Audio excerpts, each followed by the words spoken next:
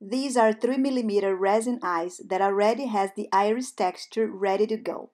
First, I clean up any air bubble that might be on my way later. Then I paint the iris with acrylic paint. I mix with water to thin the paint and use the darker color that I want in the eye. I wait to dry a little bit and with a Q-tip, I clean any mistake. The iris is deeper, so it's easy to clean around without messing up. After the first layer is completely dry, I tap some lighter color on top. The iris has a texture and just tapping will create a nice iris color. If you want brighter eyes, you can add a little bit of mica powder.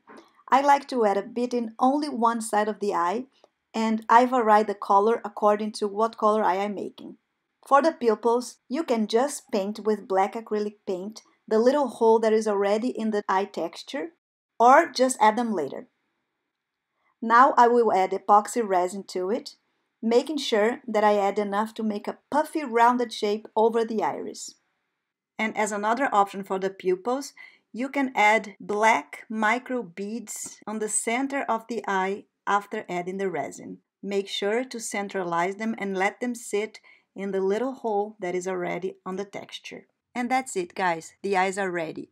They're very small and hard to record, but they look really pretty and really realistic.